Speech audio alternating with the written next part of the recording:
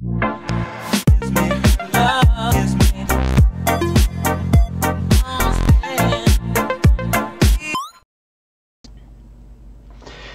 and welcome to today's interview. Today's interview is with Ilya Kipnis.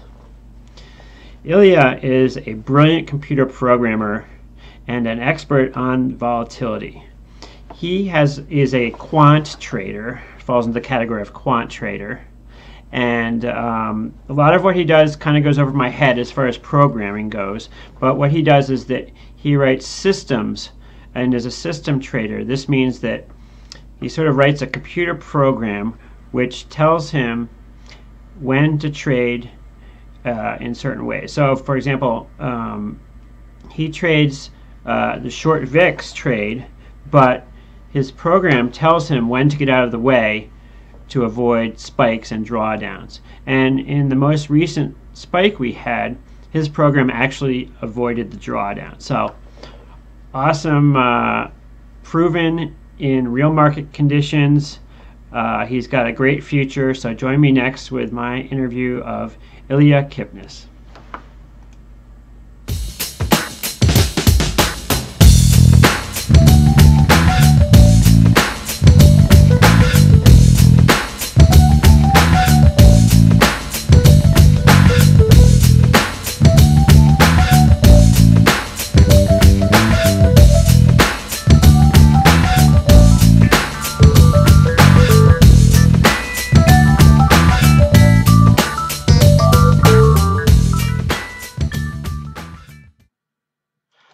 All right, we're live.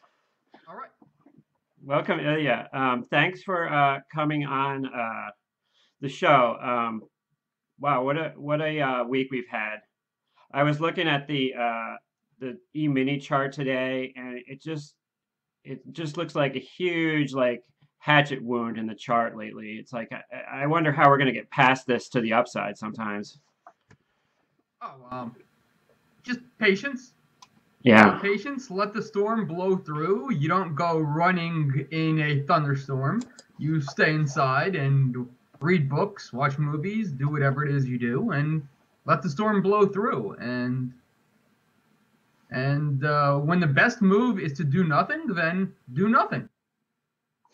Well, that's a good point, because a lot of times in trading, the best move is to do nothing. And in this case, sometimes it means, I think, leaving some of the money on the sidelines for a second. Oh, definitely. You don't need to swing at every pitch. Now, I was reading through some of your quantitative information. When did you start becoming interested in the VIX and volatility? Several years ago, actually. I was just reading about systems on Seeking Alpha, and I was looking for something that did better than tactical asset allocation in equities, which does well enough if you do it correctly, but at 10% a year, you're not going to really get anywhere in a short amount of time. So I came across this man named Harry Long, and he was talking about structural arbitrage using short volatility instruments. I started replicating them, and another one of my readers eventually said, I have something better for you. And so I got started reading and his emails and corresponding with him, and came across a prototype system that I did a little bit of investigation into, published that in late 2014, and I've been interested ever since because the risk to reward metrics just seemed so much better than the equity space, which is what we think of as the main driver of returns in most investment portfolios. Well, it's growing up with my parents invested in the stock market. They're part of the sort of buy and hold crowd, and that's what traditionally investing has meant to people, at least in America, has been to just buy stuff and hold on to it forever, and the market kind of slowly goes up, and but you take your hits in the meantime. Things have become a little bit more sophisticated these days for a lot of people, but I think still the majority of people just sort of do this buy and hold thing. It can be frustrating to speak to them, but I guess as time goes by and the baby boomers become less in the spotlight, things will change a little bit. I noticed you have a gaming background. that's probably pretty helpful in this sort of pursuit. As strange as it may sound to some people, yes, I think it's absolutely helpful. For example, there's a fund called Landscape Capital Management, I believe, and one of the partners is John Finkel, and he's one of the greatest Magic the Gathering players to have ever played. And the same skills actually apply in some cases, that you're dealing with incomplete information and you're talking about non-deterministic payoffs, and you're looking for edges and laws of large numbers, and trying to get statistical evidence that what you have is good, that your strategy is actually doing something correct, as opposed to simply getting a lucky streak of randomness. And the kinds of games I grew up playing similarly have also been about edges, incomplete information, repetition, and trying to grind out an edge. And some of the best games today, even such as Path of Exile, are about people posting, this is what I did for 500 runs of this sort of trial. These are the statistics. And my educational background is engineering and statistics. My gaming background is incomplete information. So quantitative trading, I think, is a very good mix of both. Yeah, sounds like it. Did you ever play Magic the Gathering? Yes. I played Magic the Gathering growing up, and I play a similar game today. So I've always been attracted to those types of strategy. Yeah, I just found, well, I didn't just find out about it, but I just kind of started getting into Magic myself in the last actually 3 or 4 months.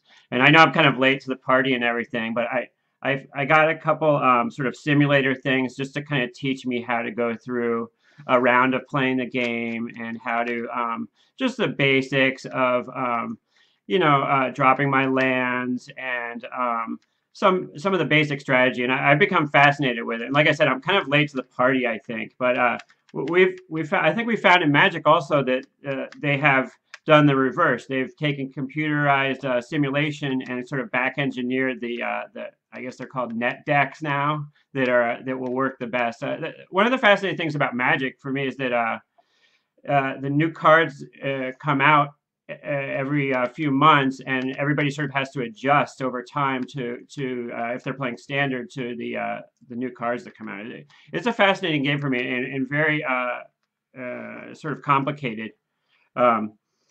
Well, I have to admit that a lot of what I read of yours kind of goes completely over my head, as I don't have a strong programming background. So you're going to have to go slow with me a little bit and take it easy on me. But from what I understand, you are trying to avoid some of the down moves in the market. Okay, so lay it out for me slowly so I can understand it. So the way I see it is that without employing leverage, the best you can do on the upside is to have the upside of the instrument you hold. That is, if you're going to beat the S&P 500 with a trading system, and you're not allowed to use leverage, well, your upside only comes from holding the S&P 500. So how do you do better? That is by avoiding the drawdowns, because that's the only place you outperform, is to avoid losses while buy and holding the gains. Okay. So ultimately, you're trying to, in a perfect world, avoid every single down move and capture every single up move. Obviously, it's nowhere close to that in reality. But the goal of every trading system, absence of leverage, is to avoid down moves, is the way I see it. And by a trading system, what you mean is that you sort of set rules for a computer to trade the market? Is that the way it works? Correct. Okay.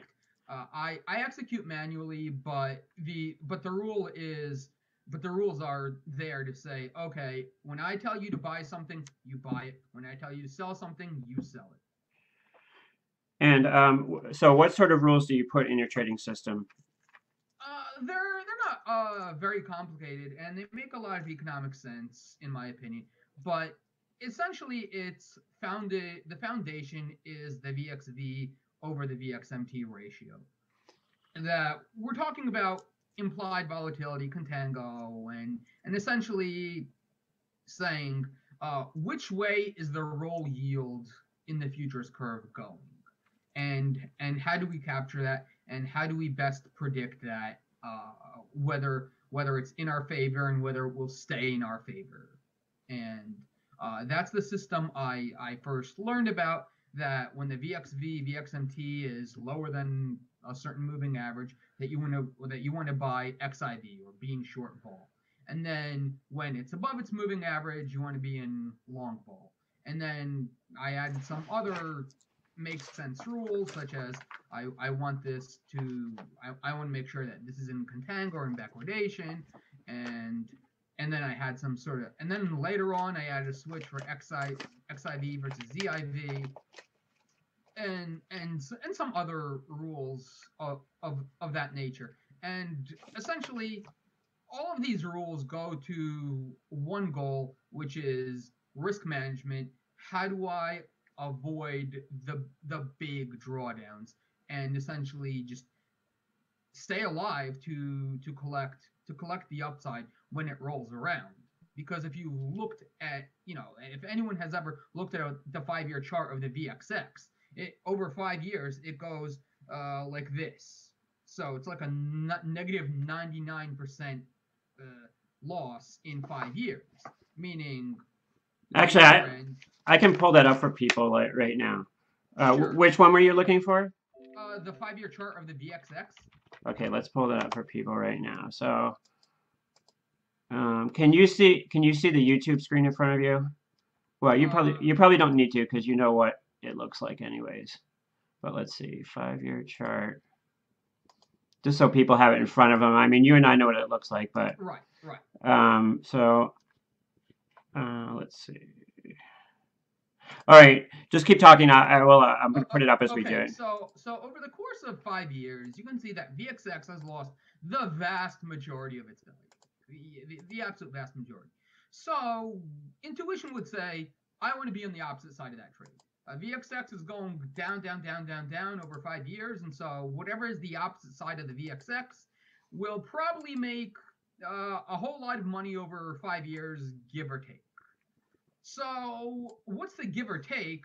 The devil's in the details, and that sometimes VXX can spike very hard to the upside. For example, in 2008, if you were long VXX, you made around 300%. In 2011, it gave you a huge amount of upside. So along its so-called hell ride to zero, there are times that it has huge spikes upward, meaning the other side has huge sides downward. And when that happens, as happened on February 5th, the people in short volatility will get absolutely destroyed. So the point of a trading system is to say, well, I want to collect that VXX decay. I want to be on the other side of that VXX decay, and I want to avoid those nasty exceptions. So that's basically what we're talking about. That how do you collect the most of that decay, by being on the other side, and how do you avoid or even profit from the occasional spikes? Yeah, because it's a great, a lot of people have found that it's been a great trade to be essentially short gamma and short volatility, but then every 5 years or so, or however X amount of time comes by and you get this huge spike, you can blow out all of your gains. So and you were mentioning that your system actually avoided this last spike. Is that correct? Yes. So there were warning signs, and depending on how you were positioned, whether they were months in advance, to the point that my conservative system left November and December on the table, at which point in my subscribers that are following my trades, they were unhappy with my system in November, so I created a more aggressive variant by putting in a risk override rule, and that risk override rule, even that saw the coming storm several days in advance and was out by the end of January. So to those that say nobody could see February 5th happening, well, maybe people didn't imagine that we would have had an acceleration, also known as a termination event in XIV. But there were many systems that said it's getting a bit hot in here. It's time to get to the sidelines and well, just let this turbulence blow through. Well, indeed, we did see several days with the S&P up and the VIX up at the same time, which was a warning sign for a lot of people. So just sort of walk me through the few days ahead of the spike and how it works with your system. Did it when you're not fully invested? So what are the actual underlyings that you use to with your system? Okay, so I trade. Well, I traded XIV, and it's going to be SVXY going forward. ZIV, VXX, and VXZ a little bit. I'm researching that to see if it actually improves my system. The amount of time it spends along volatility is so small that it's hard to tell. But going into February, that I was essentially buy and hold in January, but because I have an XIV ZIV switch, that would tell me I think XIV is more favorable, or I think ZIV is more favorable. I was in ZIV, so January cut me a little bit. I lost 3%. That's nothing scary. Ended with like an 8% drawdown. Again, that's just fully in the territory when it comes to volatility trading. And then everything said off, out, sidelines now.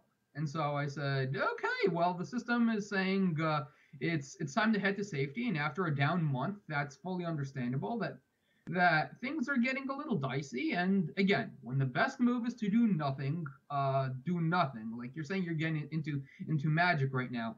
Well, sometimes you don't want to tap all your lands to play one more creature. Sometimes you might want to play a smaller creature, leave up 2 lands untapped, and say, "Do you want to attack into me? I might be holding some sort of an instant, yeah. Right, that will ruin your day."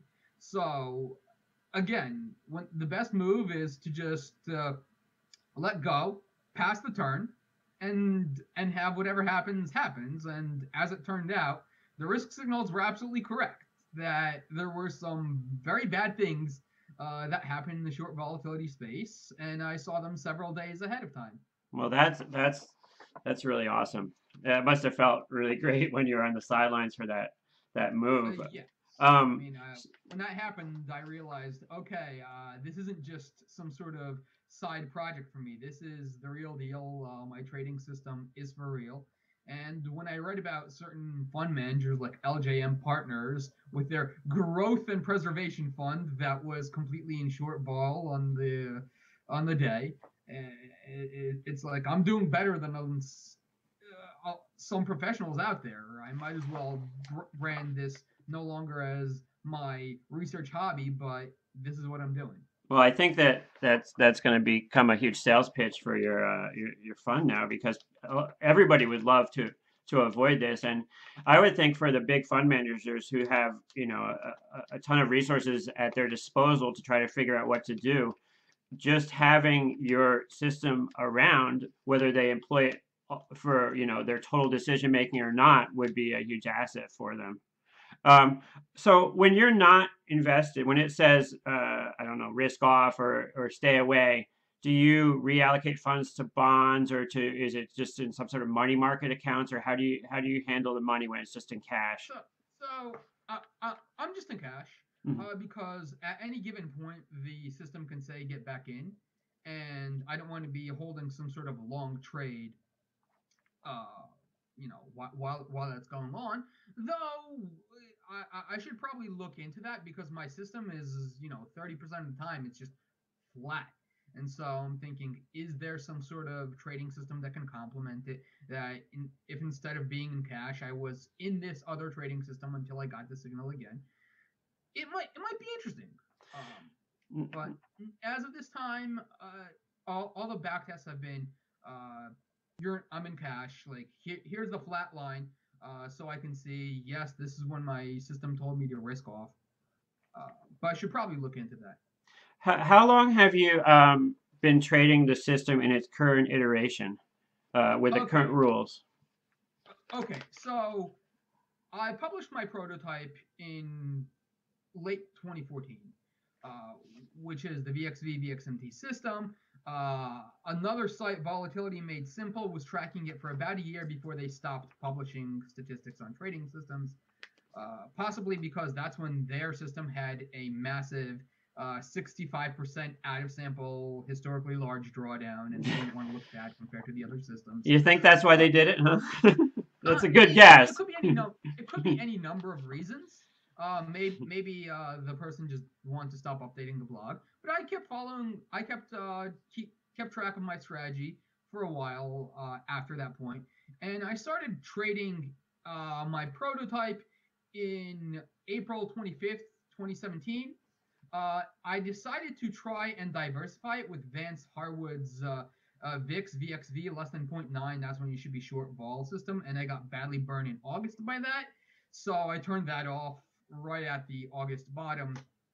It slapped me with an 18% drawdown, and from after that point, I was able to make a breakthrough and iterate a bit more on my prototype to augment my prototype into its current form, and that did really well until November when I left a bit too much money on the table for some of my subscribers liking. I launched a follow my trades on Patreon for $50 a month service, and some of them said, look, contango was great, roll yield was great, why did we leave all this money on the table? Put an aggressive override there. And so that was essentially late November is when that iteration took place. And then for this latest vol up move, I said I don't trust the long vol signal that I'm about to get because the economy isn't crashing, and I want to be long vol only when there's absolute blood in the streets. Think 2008, 2011 Euro crisis. So that one was fairly recent, and time will tell if that latest augmentation iteration is worth it. Again, long vol, very small sample size, hard to tell. But it's been a process of iteration, and I think the biggest breakthroughs came in September and December of this year. But my subscribers have been very happy, and those that saw me post my signals every day said congratulations on completely avoiding the apocalypse, just sidestepping it entirely, and hopefully there are more iterations to make that will prove profitable. But I think the system is pretty close to as good as it's going to get for this particular foundation, which is the VXV VXMT ratio, and maybe there will be other systems out there that diversify it. Well, let's define some terms just for some people who are kind of new to this. Can you tell me what the VXV actually is and what the VXMT actually is, and also just discuss the difference between XIV and ZIV as far as term? Okay, gladly. So I'm assuming everybody knows what the VIX is. Okay, so the VIX is the implied volatility for 1 month out. It's essentially the market saying, what do we expect the volatility in 1 month to be? VXV is 3 months. VXMT, 6 months. So we're looking a bit further out ahead, and that signal is a bit more stable than something like the VX over the VXV, because that's more short term. There's a lot of noise in the shorter term, and that provides a smoother ride essentially. So the VXV, VXMT, think about it in the same way as Tony Cooper's paper Easy Volatility Investing, the V ratio, that's the VIX over the VXV. Vance Harwood, again, had a post, Tame Short Volatility with a simple ratio. So it's similar to that, except it's looking further into the future. And the products, the difference between XIV now, SVXY, XIV is terminating, is that it's a different spot on the futures curve. So to understand this, know that the CBOE, Chicago Board Options Exchange, it lists several different contracts, around 8, a little more sometimes, of VIX futures. They're long VIX futures bets because you can't actually invest in the VIX. It's a calculation, it's not an actual instrument. So the CBOE has futures that allow people to try and make a bet on the direction of the VIX. Except because they're futures, they have some interesting mechanisms because of the fact that futures have expirations and exchange traded products don't. So because you need to have this perpetual exchange traded product out of finite futures, you have this rebalancing roll yield. That's where the term roll yield comes from, because firms like Credit Suisse and Barclays have to rebalance every day. And so if there's contango, that rebalancing causes the VXX to lose a lot of money and causes XIV or ZIV or SVXY to make that money. So SVXY is rebalancing on the first two futures, M1, M2, or C1 and C2, contract 1, contract 2. So right now it's February, and the front month is February. The second month is March. That's about to go into February is about to expire soon. And ZIV is composed of contracts 4, 5, 6, and 7. So May, June, July, August is the current iteration of ZIV rebalancing. So SVXY moves more. That's the long story short that people should know, that SVXY and VXX, they have bigger moves, usually in the same direction as compared to ZIV and VXZ. So ZIV and VXZ, ZIV mainly, is essentially a way of saying, I think the environment is still good enough to be short vol, that there's still some premium worth picking up, that there's still upside, and my expectation is positive. I might not make as much as XIV, but if I'm wrong, which I very well can be, that I'm not going to get absolutely burned. For example, in January, I was basically buy and hold ZIV. And that was just a down month, that long vol was the place to be.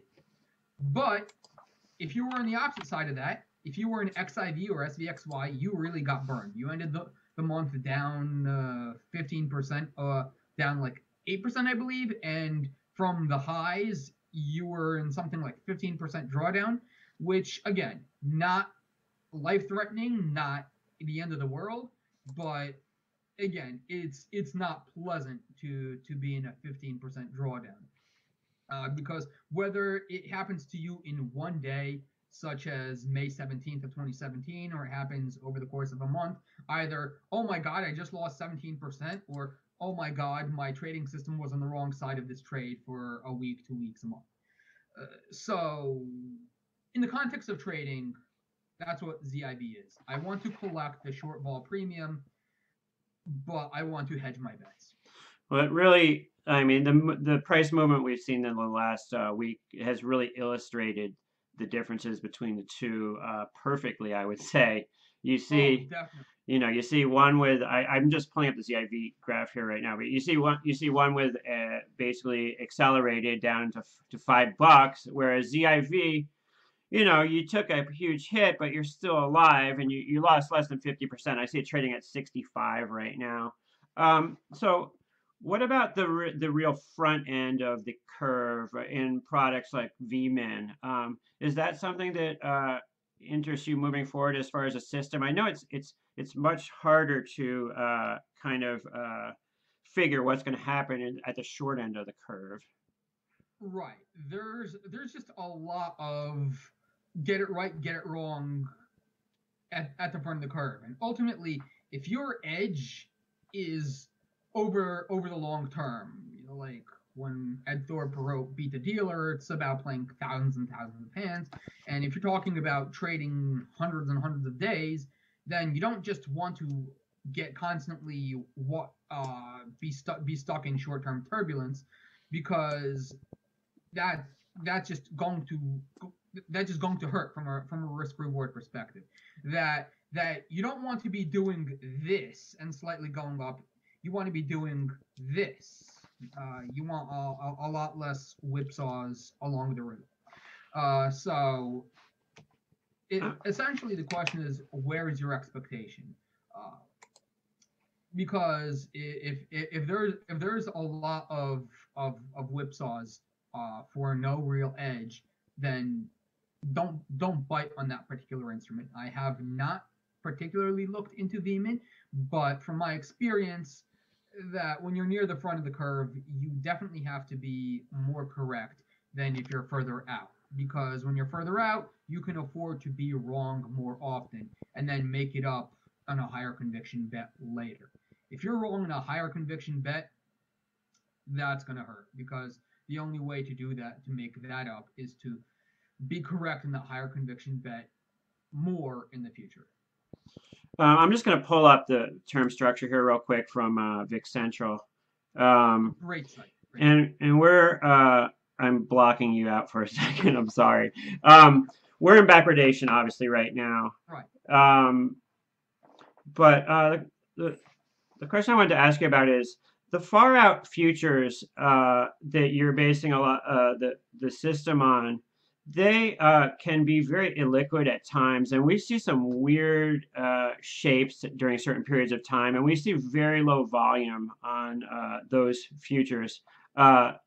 Would that sort of trip your system up a little bit, or does that I wonder who's actually trading the paper that's far out in the VIX and what the order flow is actually coming from. It's interesting to me. Well, onto my experience, ZIV has sufficient volume, and it's comprised of the 4, 5, 6, and 7 contracts, which have been trading for years now. That ever since 2006, there have been 7 or 8 contracts trading daily. If you're talking about 9 and 10, then I deliberately cut my algorithm, my term structure algorithm, not to include those months, because sometimes they're there, sometimes they're not. There might be some sort of signal there, but it's fleeting.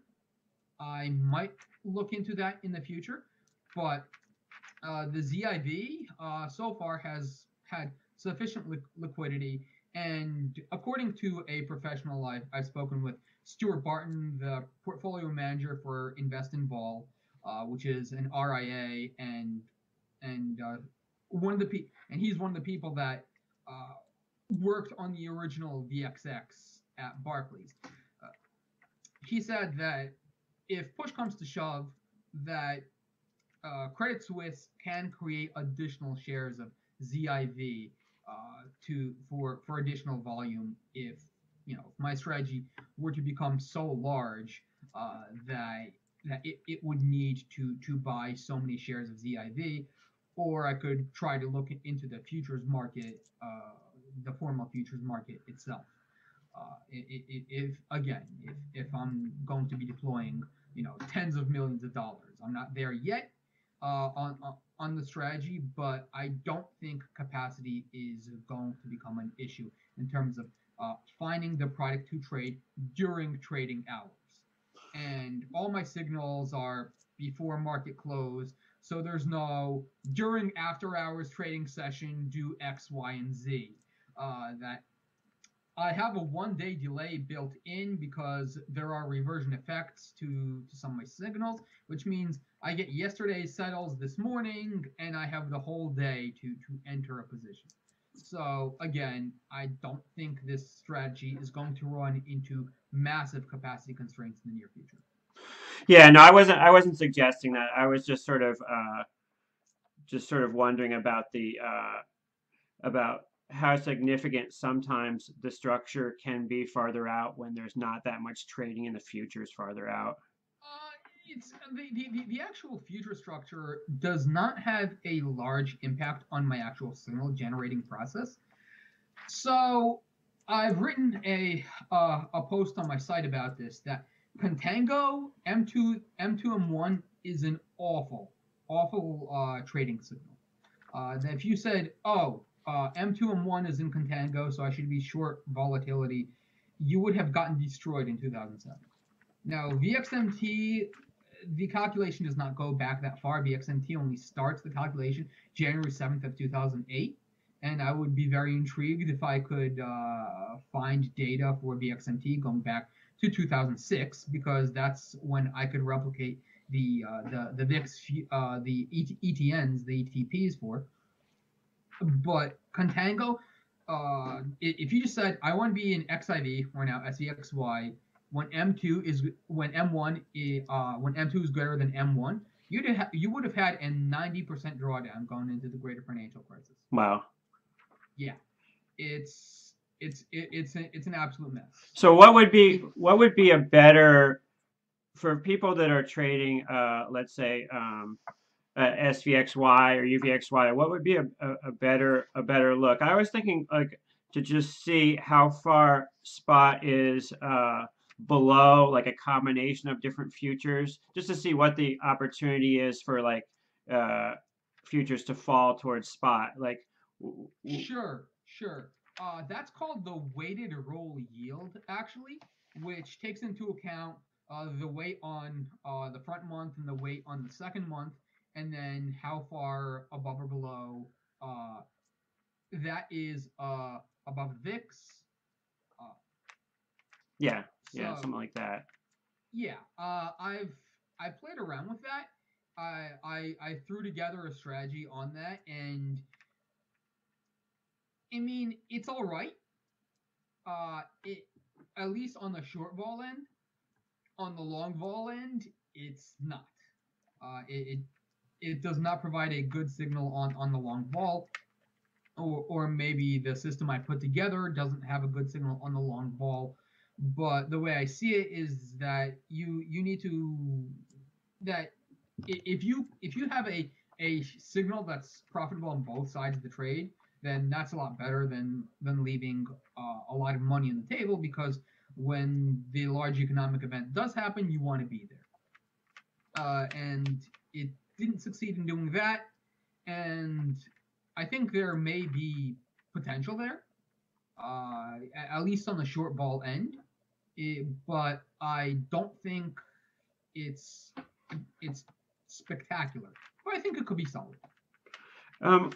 What could you kind of describe for a lot of people? There's a lot of confusion over backwardation versus contango right now in the term structure, and there's been some sort of speculation online that like they're two sides of one mirror, sort of, and that like there's a possibility that we will stay in backwardation like from now onward or something, like that things can flip around, so we just stay in perpetual backwardation. I think that's a pretty big misconception. Like, what would you see happening to the term structure moving forward over the next couple of months if we just kind of slowly rally up? Will we go back into a contango situation? I think so. That there's a phrase: the past doesn't repeat itself, but it often rhymes. And so when you think about something like 2008, that, or if I or if I bring up a chart of the VXV VXMT ratio, that you have something like a massive spike in 2008, that it broke 1.1, which it recently broke 1.1 again, but then over time it just washed out and got back to normal. The idea that we are going to be in perpetual backwardation just does not sit correctly with me, because I think backwardation is very rare and usually heralded by some sort of economic calamity, like there's a good reason for the curve to be in backwardation.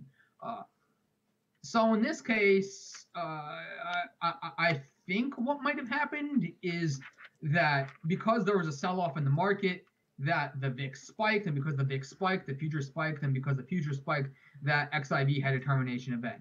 Some people are saying that it's the complete other way around, that all of a sudden XIV is having a termination event, which is why we had a sell-off. I think that's a bit of the tail wagging the dog, and I don't think that a perpetual backwardation is sustainable. That history offers zero evidence of that. And we're talking about the greater financial crisis, when people thought this is it, the world is ending, bailouts left and right, blood in the street, yada yada. 2011, Euro crisis, again, we spiked into backwardation, and again, it got back to normal. Backwardation is not a steady state for the term structure, and I don't expect backwardation to continue. And even recently, like I can tell you, the last several days of the VXMT ratio. So if I just take the tail of the ratio, the last 10 days, that we see it we see it on February 1st, it was 0.93, February 2nd, 0.97, February 5th, 1.15. That was the day of, the vol apocalypse. And since then, 1.10, 1.06, 1.10 again, 1.08, and now it's down to 1.04. So as you can see, we're sort of holding that high, coming down, and the termination event is still fresh in people's minds. And moving forward, as people forget about it and realize, hey, we're not in an economic calamity, we're not in a recession, we're not in a depression, unemployment is low, all the economic signs are saying things are peachy, things are good, that you'll see regularity return. And when it does, that's when I think there's going to be money to be made again. So you're not of the opinion that, because we've heard a lot, and which you indeed do hear every time there's a big move. The party's over. We're in a new normal. No longer is the short vol trade going to be an effective trade. We looked at some of these charts showing years and years, and then a spike, and then back to years and years of people collecting premium, and then. But people are saying now, oh, it's all over. We're going into. I mean, it's a separate question of whether we're going to a bear market or not. But there is hope for people shorting the VIX that that this isn't all over, and we're just there's never going to be money made again shorting VIX. Well, I mean, the usual 4 words. This time it's different. How many times have people been burned by that? I mean, if you just look at history, like when people were saying, "Oh my God, Bitcoin is going bananas," and I'm thinking, South Seas bubble, it's going to come crashing down, and lo and behold, it came crashing down. History, while it doesn't repeat itself, it rhymes. There's nothing new under the sun. This is not a 2008 event. People are going to continue. Human beings are going to continue to be human beings. All the financial markets are doing are trying to quantify what human beings are doing, and offer a venue for people to make a bet on what human beings will do. I am so excited to be humanity here today has to not offer you an changed unbelievable intrinsically, opportunity. And it's because in the of you, my past 10 subscribers, years. that I'm able to do this. So when people say, "Oh my God, this trade is completely over," well, sure, get out of the market, leave more premium to be collected for the rest of us. I'll be happy to continue operating in this space, just with the knowledge that every several years there's going to be some sort of event that that moves the wealth from the people with very short hindsights to the people that look over as much data as they can, look at the past 10 years and say, yes, this instrument usually makes money. Over 5 years, VXX decays most of its value. But there will be times that you'll want to exercise prudence and that discretion is the better part of valor, and to stay in the sidelines, ride out the occasional storm, and then back to business. So do you have a pretty big customer base at this time? When did you turn this sort of into a business? Did it just start out as sort of a intellectual pursuit and then slowly become something that you decided to offer to other people? Or Yes, that's exactly it. Because I started blogging in what was it, 2013, and then I published the system late 2014. I followed it for several years without putting money on it, and then I realized, well, where the rubber meets the road is to have a track record. Start trading a personal account, and realized that if it's working for me, it can work for others. So let me start a way to have others follow my trades purely on a voluntary subscription basis, that every day I give a signal and it's up to subscriber discretion to follow it or not. But it's just, I'm trading this with my own money here, follow along. If you want, and a lot of people have been happy to do that. I've gotten plenty of emails saying, you've made me money, thank you. And it's also a way for other people to keep me honest. That at the end of the day, that there's a written archive of the trades, the recommendations I made every day. That here's my position every day. You can follow it, and at the end of the day, this is what it was. That I can't go back in time and say, oh, I had a bad day. Let me create a new backtest. Let me create a new track record. New statistics, whatever it is. This is set in stone. Yeah, it's huge. This is huge for you. I mean, right. Yeah. So I don't have as many customers as I'd like. I have around 45 subscribers right now, and clearly most of them are happy because there's no lock-in period. It's just you subscribe for a month, pay your $50, and if you're happy, then you can subscribe for the next month. This isn't some sort of hedge fund that it's there in the contract that, oh, I can raise my gates and keep your money here for 3 years while collecting 2% of whatever assets under management I have. There's none of that. This isn't a hedge fund because that's where a whole lot of lawyers are that are just way too expensive when you're actually executing with other people's money. So I'm saying this is just my signal. I'm essentially selling a research product. And if you want to stop or you don't trust my recommendation, feel free to execute differently. And so on. And on top of that, I have a fund in Singapore for whom I provide signals. They trade $1 million of their own money on that. So it's like Quantopian, if people are familiar with that. That this idea of this crowd-funded, hedge fund that they make allocations to individuals across the world, trying to find however many uncorrelated return streams, all with positive expectation, positive skew, whatever it is. So wow, that's interesting. That's where I am right now. Wow.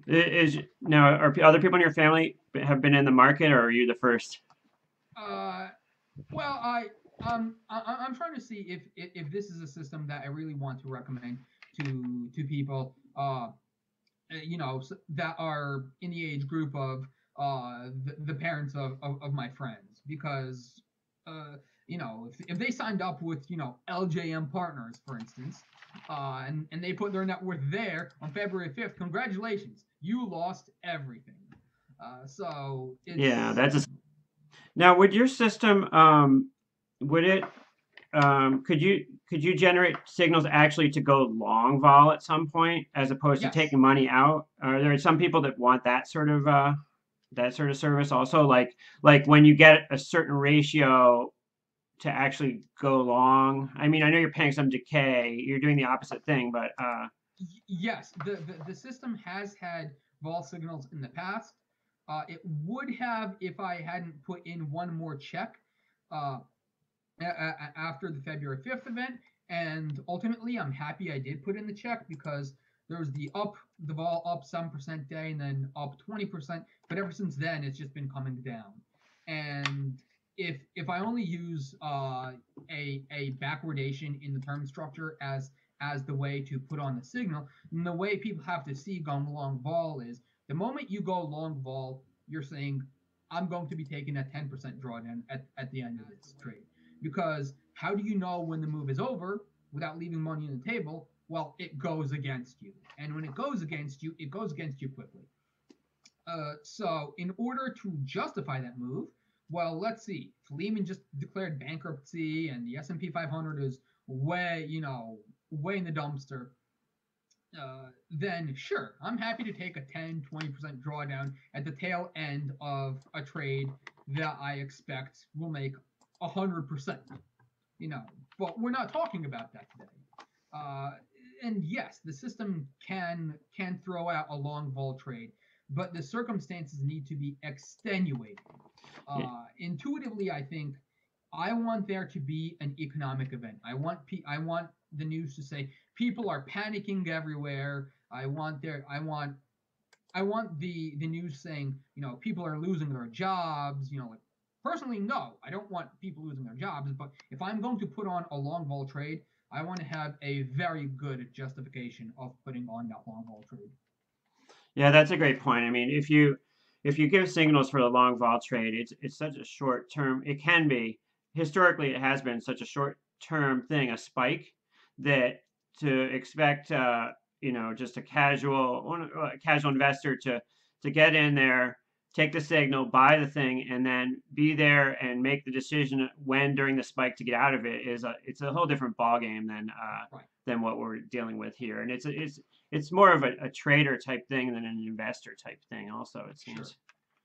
Sure. Yeah, I realized that I didn't have the live stream public for like half of that time. So our discussion was it still was recorded and everything, but we didn't have the chance to have people ask questions. But I was able to fix it while you were talking. I'm sorry if I appeared distracted for a second, but I wanted to make sure that we were live if people want to ask questions. It's fine. Just put it on your YouTube page or whatever it is, and Yeah, so they'll be able to I'll be watch it happy on. to Yeah. I'll be Yeah. happy to answer the questions in the comment section. Um, And so like so what do you see that moving forward? Are you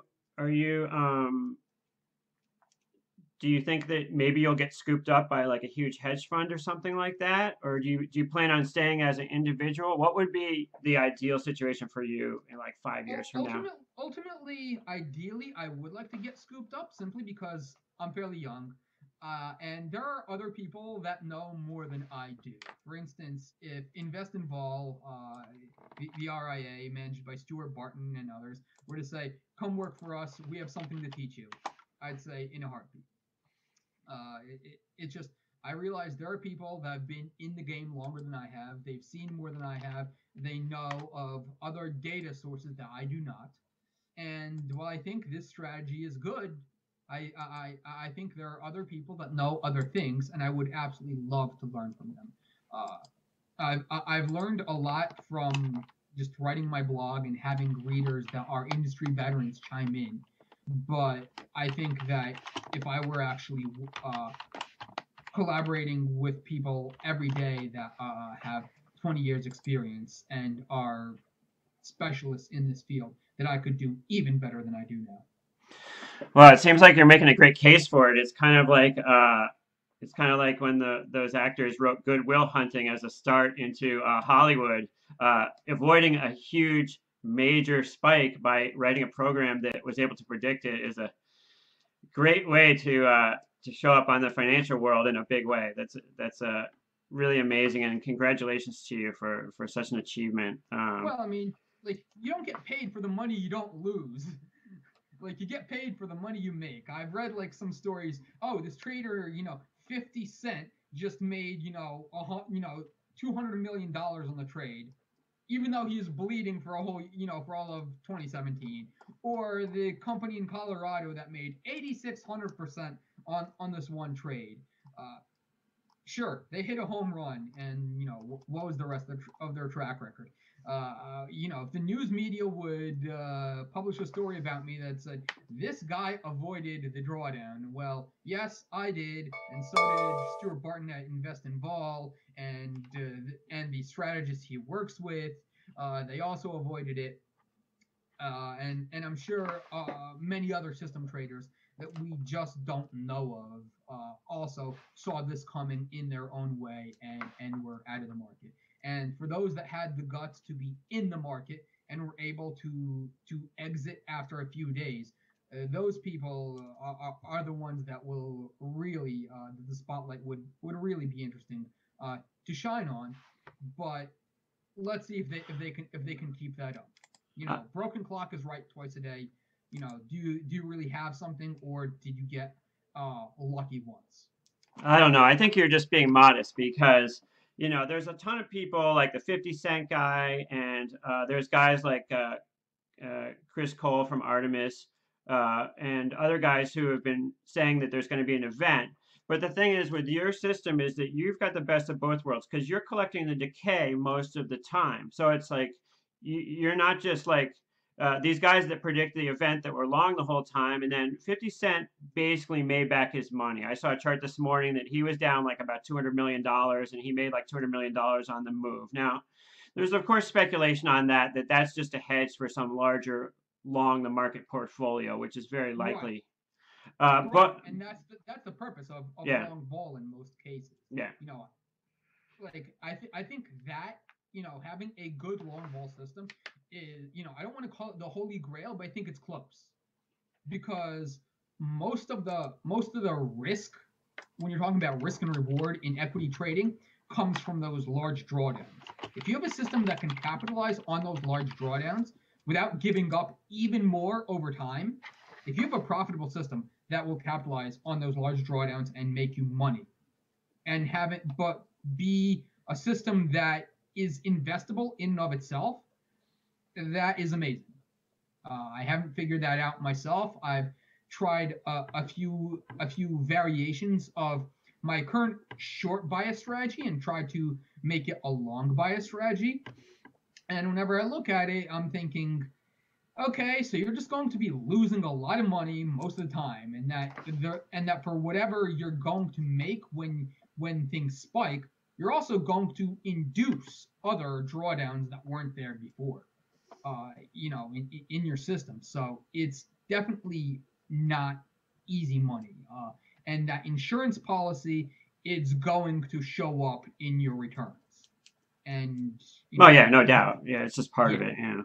And as far as modesty, well, I'm just saying there are individuals. I'm not sure how many that have been in this business for a long time and don't reinvent the wheel.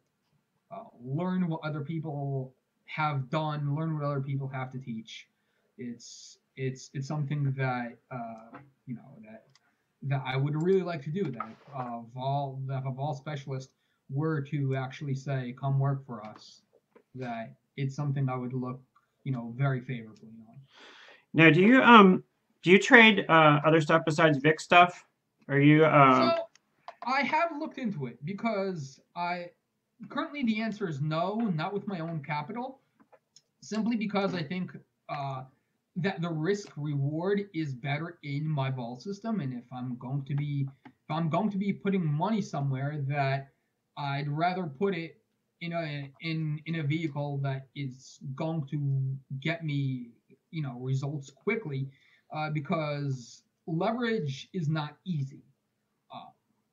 And with tactical asset allocation, which I've also written about for several years, to the point that some of my strategies are in allocate smartly, and other strategies from other individuals who have whose strategies I've coded on my blog are also on Allocate Smartly. They're there, and I've made a model portfolio that in an equity and fixed income and commodities market, last I checked, it was somewhere around 10% annualized return with a 5% drawdown, which is pretty good. In this space. But when you're talking about 10% returns per year, you really need a lot of leverage to juice that up. And individual investors don't have an easy time with that. Yeah, it's always interesting talking with quant guys because they're always the smartest people in the room, and they tend to actually take into account a lot more probability than others do. What do you think of technical analysis? Do you think it's possible to beat the markets using technical analysis? So by technical analysis, do you mean like support, resistance, head and shoulders? Yeah, like looking at a chart and then somehow. Garbage. Yeah. Okay. Do not do it. Absolutely do not. Human beings are great at finding patterns where there are absolutely none. Basically, the way I see it is quantitative analysis, backtesting, signal-based processes. Those are formalized ways of doing technical analysis. That's the correct way to do it, to say, yes, I can objectively define this pattern, and I can define it so well that I can program it. And because I can program it, I can actually see what it would have done on these instruments. I don't need to assert anything. I just need to run the simulation and see what would happen. Now, running simulations has its own issues that someone that's not scrupulous might just run thousands upon thousands of backtests and say, look at this amazing backtest, which is why they need a track record, because backtesting doesn't matter until you put live money on it. But technical analysis, ad hoc, hand waving, looking at charts without writing the program, without actually collecting the data, without actually having some sort of quantifiable or quantified evidence that what you're doing actually works, that's nonsense. Anyone that claims that they can give you a recommendation based on chart patterns or sell you a kit to look for support, resistance, whatever, run fast and run far. What about macroeconomics and also the politics right now? Do you believe that politicians are having do you take into account what's happening politically in the U.S. when you make trading decisions? I know it's kind of a wide question. So, ideally, I'd like to. I just don't know how. It's a field called sentiment analysis that you have people that have devoted their careers to it, to try and parse thousands upon thousands of news articles every day, trying to understand what are people, trying to quantify what people are feeling, thinking through the written word.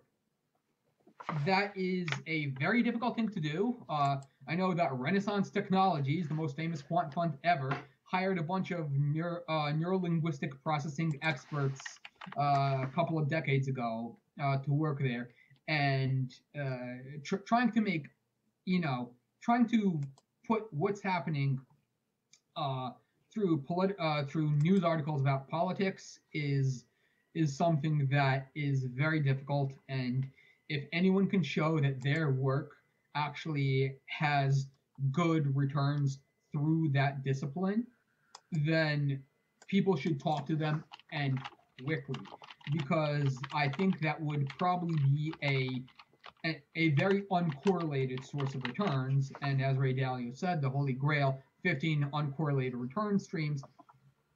It's not something I've been able to do. But as to the question of whether or not politicians move the markets, yes, very much so.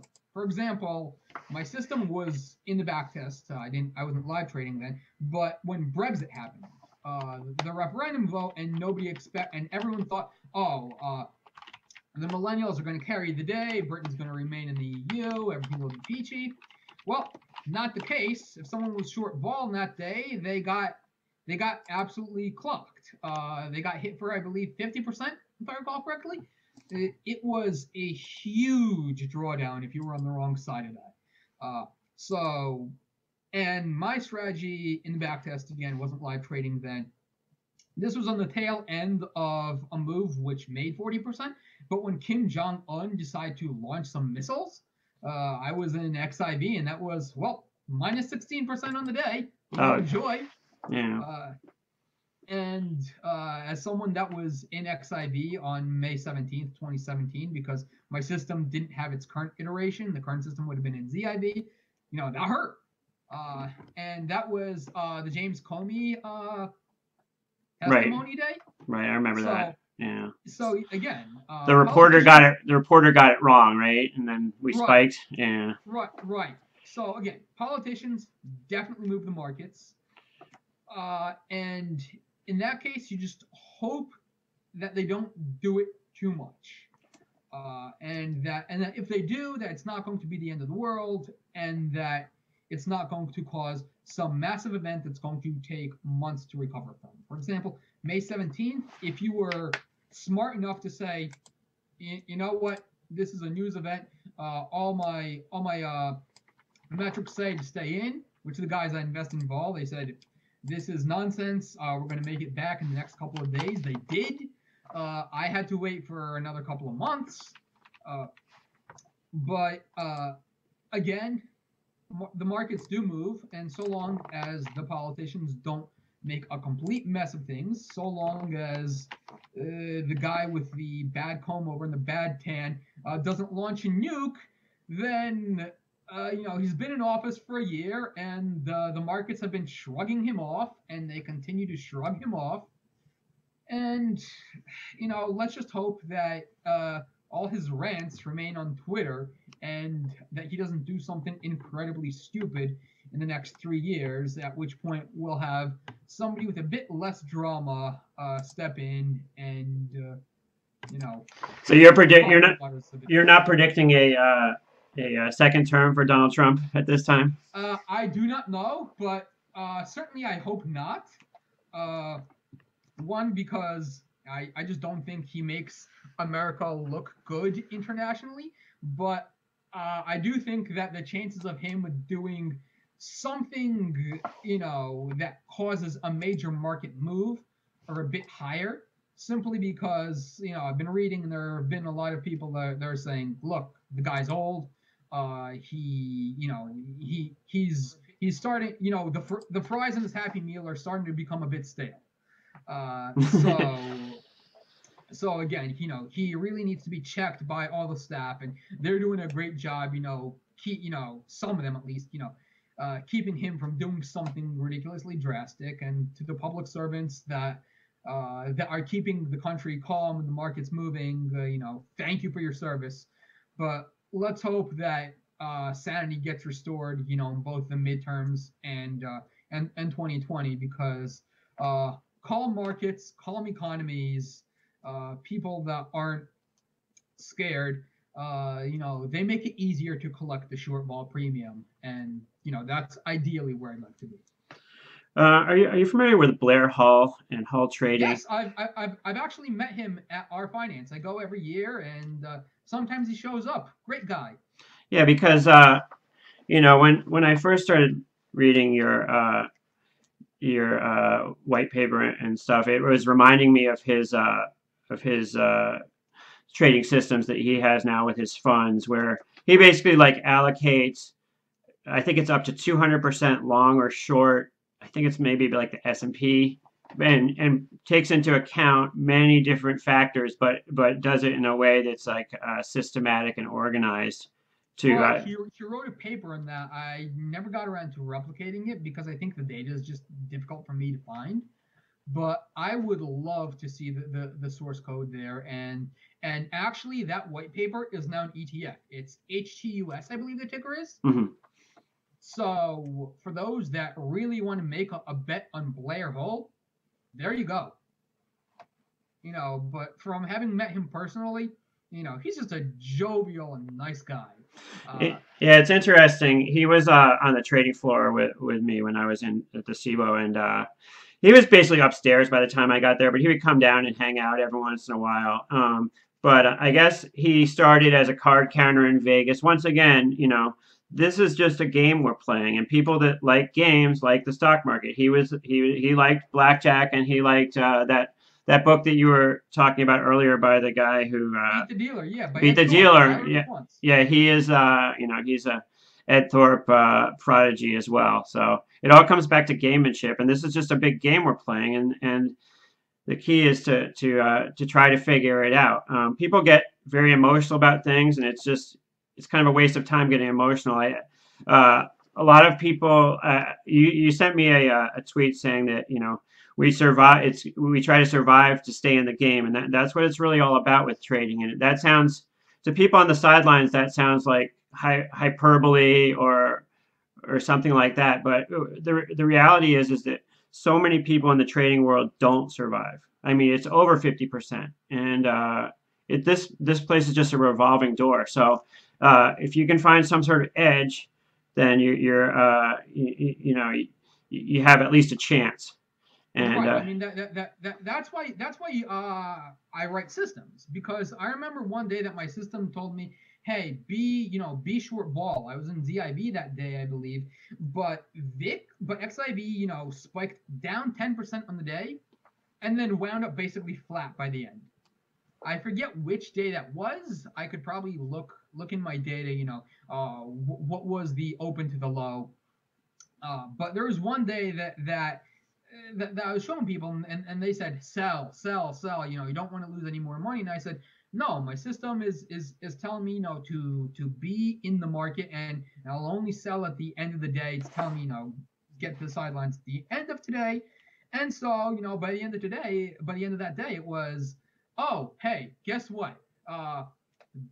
Following the system, being a slave to the system, just made me a bunch of money.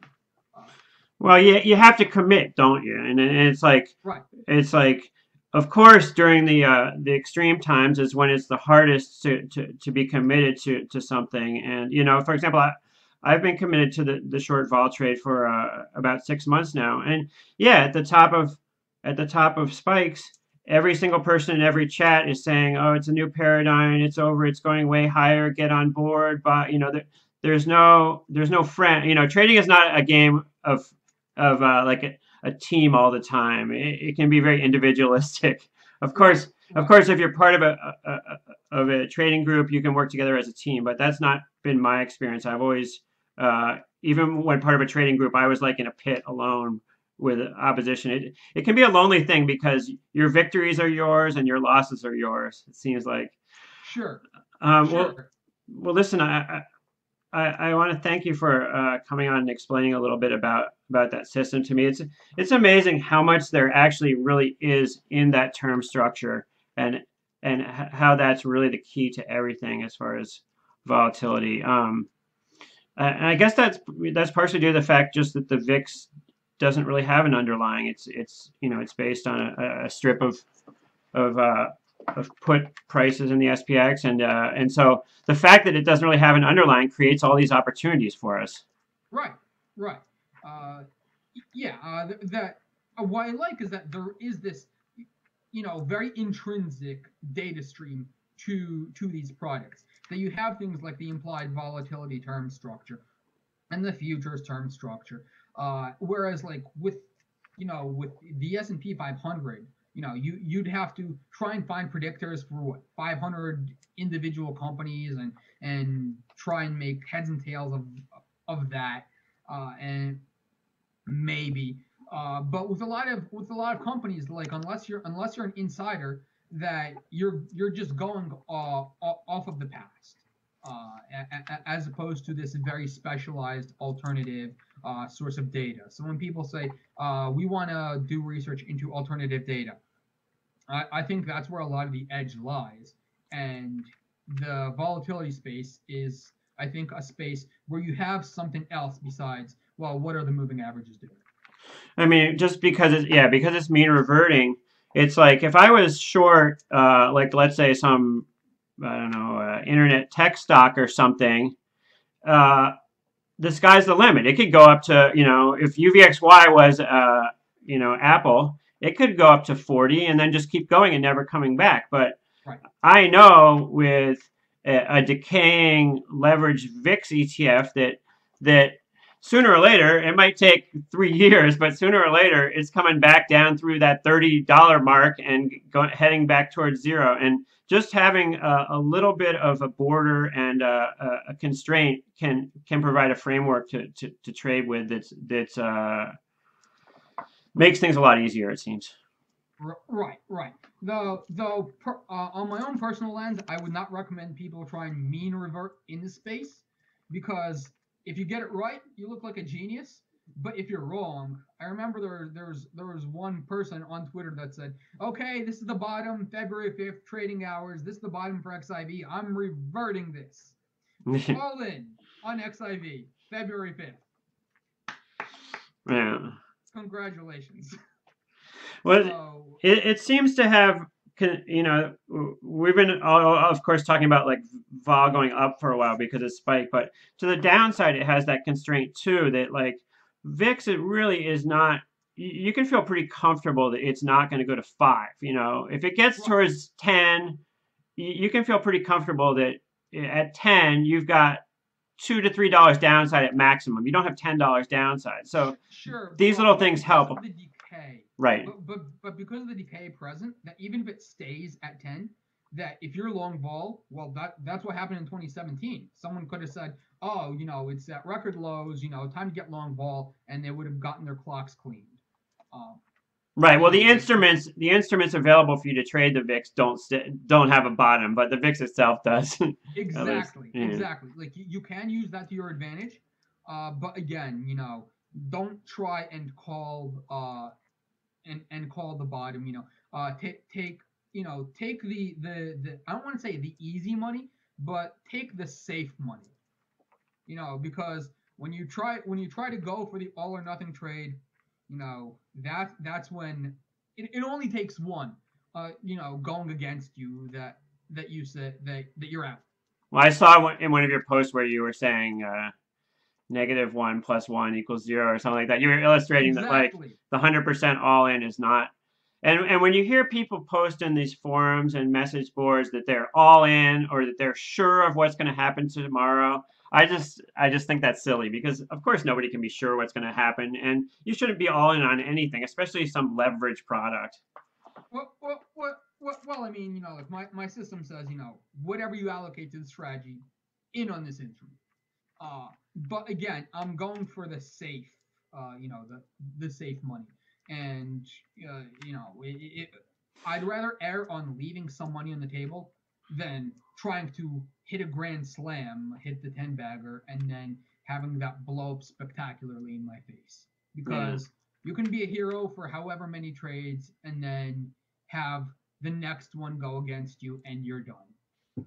Uh, but you could take just a portion of some of those huge up moves.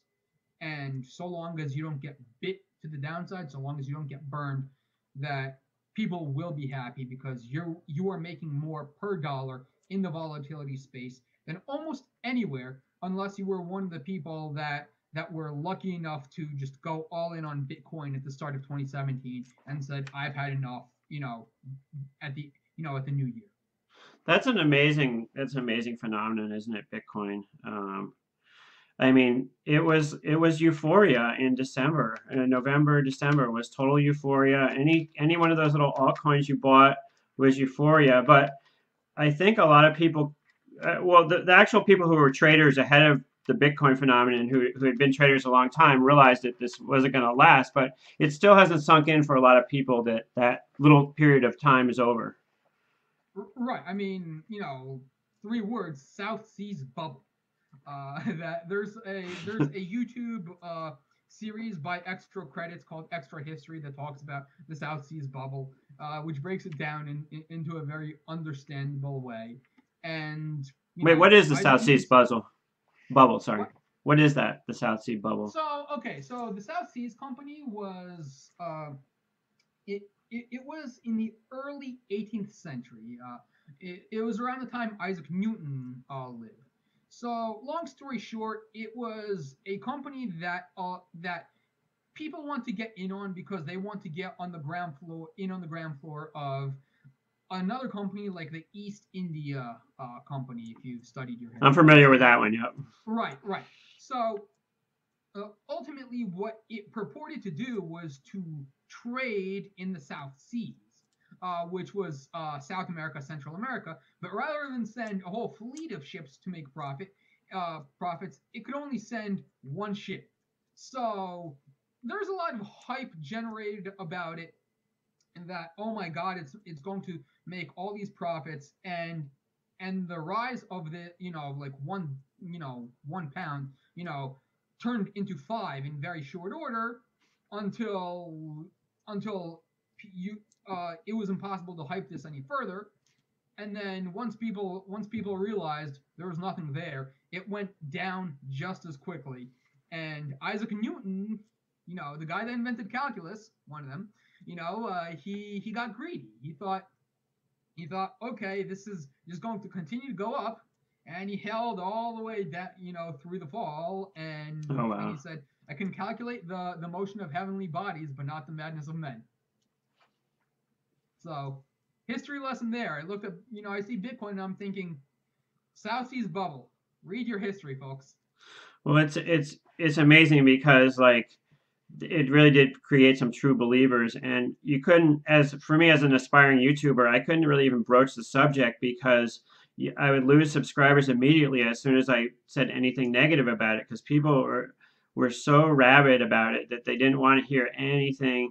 They didn't want to hear any critique whatsoever.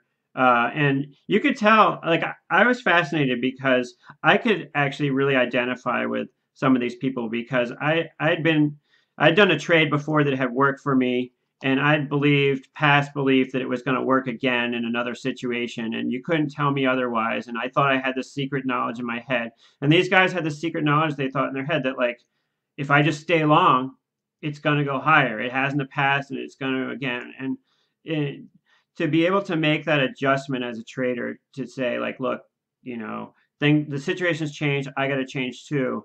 I think like a real maturation for a lot of people as far as their trading abilities. Right. I mean, all I have to say is mind the history. Man, That yeah. ultimately, when we're talking about backtesting, we're talking about we never really have enough data because when you're talking about what really just gives people the boot and says your career is done, it's not, oh, you lost a little here, you lost a little there. It's here's the big drawdown. You got hit by it. You're done. And of those big drawdowns, those 2008s, those 2011s in the vol space, your February 5s, your even your May 17s, your that was down 16% in a day. How many of those did you avoid? Do you have a system in place? Can you systematically avoid these drawdowns? Because all it takes is one. Which was the big one? Which was the big one for you? Was it August of 2015? Was that the biggest one you've experienced so far for a drawdown? For trading, because I was iterating on my system as I traded it. So I didn't find out about I have my XIB ZIB switch on May 17th, so I was an XIB then. Got plastered 17% to the face and said, ouch, that hurts, but I still trusted my system. That trust was rewarded. Then I decided, hey, I want to diversify and trade another system because the backtest shows that this reduces drawdowns. And that system was just completely short ball August 2017. When you see another system that you traded, and it's not yours, it's another system you picked up to try and diversify, and it just hit historical drawdown in a week, you turn that off. Yeah, definitely. Only after suffering those drawdowns. So that was embarrassing. But again, we got to get burned to learn, I guess. Yeah. I mean, so you pay your tuition, just don't pay too much. Yeah, But you know, again, it's always, you know, the move around the corner. You know, I don't want to proclaim myself a genius because there might be something that somebody like Stuart Barton at Invest in Vol sees that I don't, and one day it's going to peg me, you know, for 30% down in a day. I hope that doesn't happen. But again, there's always more to learn, and you know, stay humble because those that think that they're a genius and that it's different this time and only have a short look back and ones that you're going to see that when someone that's a bit more conservative is on the sidelines and they see that huge event and they see those stories about how someone lost $4 million in 3 years worth of work, or they see the screenshot of somebody's Robinhood account down 150% because they went all in on margin, and you're going to say, well, you didn't learn from history. You know, you look at a 10-year chart, you know, you replicate XIV back to 2008, 2006, and you look at that and you see the 90% drawdowns, and you say, this is why we're modest. This is why we leave money on the table, why we have risk management, because at the end of the day, if you're on the wrong side of one of those huge drawdowns, no one in their right mind will say, yes, I can sit through a 90% drawdown. People aren't going to sit through a 50% drawdown, and even 30% is you know, starting to get concerning, because even when you're talking about systems that can make 80% a year, if you see a 30% drawdown over the course of a week or a month, you start to think, is this it? Did I overfit the system? Is there some sort of flaw? Do I need to shut it down because it's not performing how I thought it would? So, you know, I'll always stay humble and always, you know, respect history, because the moment somebody doesn't, you know, that's when they're going to be the poster child of what not to do. I began this conversation by saying that I don't really understand much about programming and whatnot. What would you suggest for me as a way to start learning about programming and maybe Data camp. take a class? Data camp. Yeah, Data camp. I came across that recently. Which language would you suggest? I was kind of looking at Python, but I don't. What would you So suggest to Python start? is definitely more popular, and if I was as good in Python as I would be in R, I'd probably be, you know, have offers off the hook. But since I'm an R specialist, you know, not so much. But R definitely has the better financial infrastructure, in my opinion. Not because Wes McKinney of formerly of AQR, now of Two Sigma, isn't an all-star. He is. It's just that R has its own equivalents to Wes McKinney that have put in decades of man years into developing some very sophisticated libraries such as XDS Zoo, Performance Analytics, QuantStrat. So, And I build my strategies on top of some of those libraries. And I've even taught a course on QuantStrat, but my system wasn't developed with the QuantStrat library itself. so how would I? How long would it take me to get started in a programming language? I just go to DataCamp and start taking classes. Yeah. Yes. So getting started is one thing because I've tried some of the Python tracks and it hasn't stuck. Uh, but for finance, DataCamp has a track in all our courses, and then you take the R in finance, and teach background that you are able to read the code in my blog. I could probably do a better job commenting the code, but the way I try and write my code is in a style that I learned from Code Complete. That if anyone's getting into programming, read that book, because I looked at my code from before I read that book and it was a mess compared to my code now. What's it called again? Code Complete. Code Complete. All right. Code Complete. I'm going to put it up on the screen here. So, absolute must read for anyone that writes code.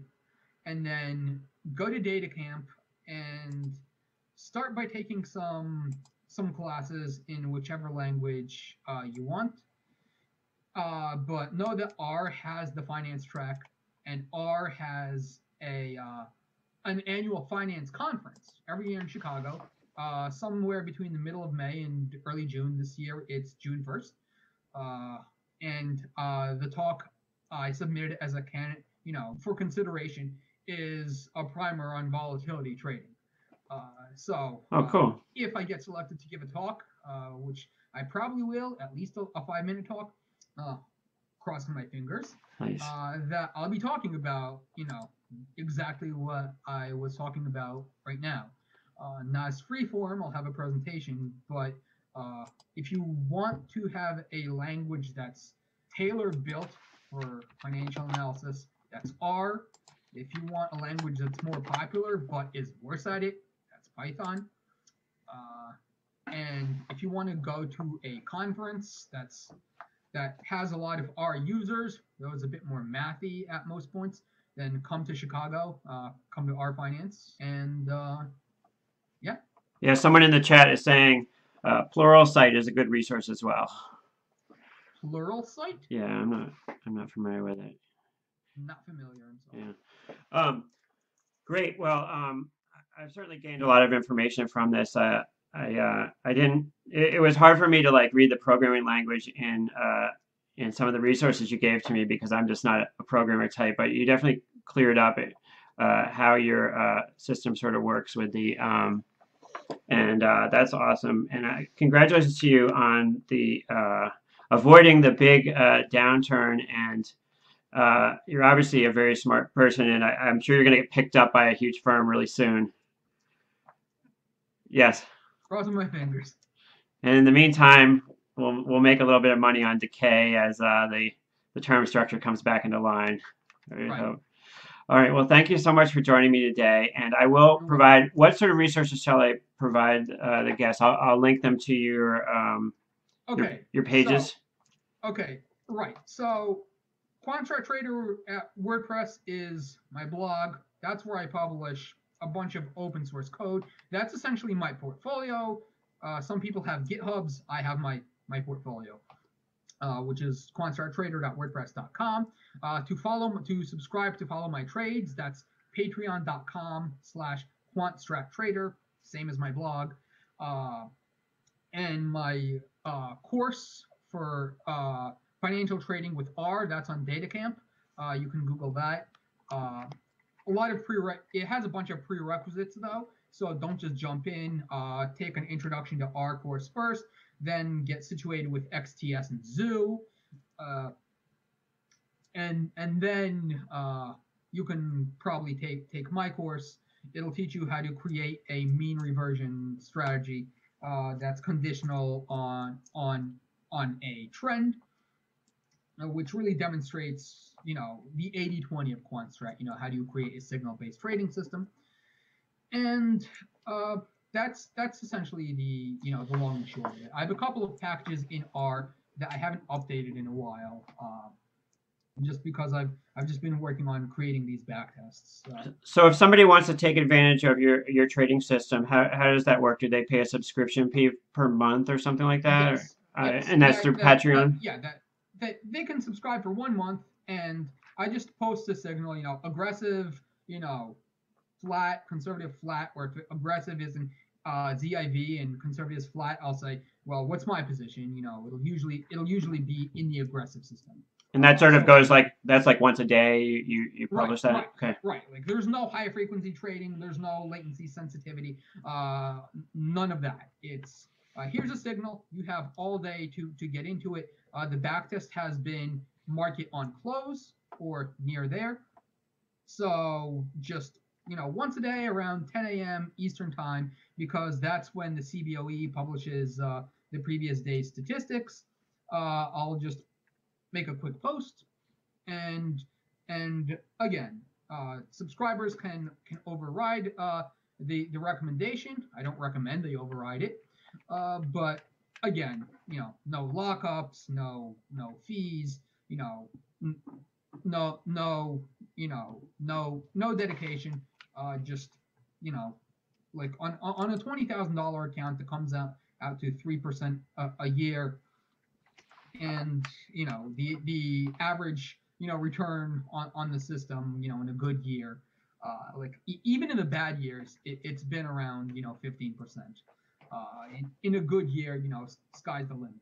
I don't want to really talk my own book, because again, I'm learning as I'm going along, and I'm being very conservative. But for those that just want to follow my trading, it's not formal investment advice. It's just here's my research, here's my signal. Like I am not a lawyer, so I don't know what kind of what are the exact stipulations. But as some people on the internet have said, there's so many thousands of pages of legalese that any one of us is breaking the law at any given time. Of course.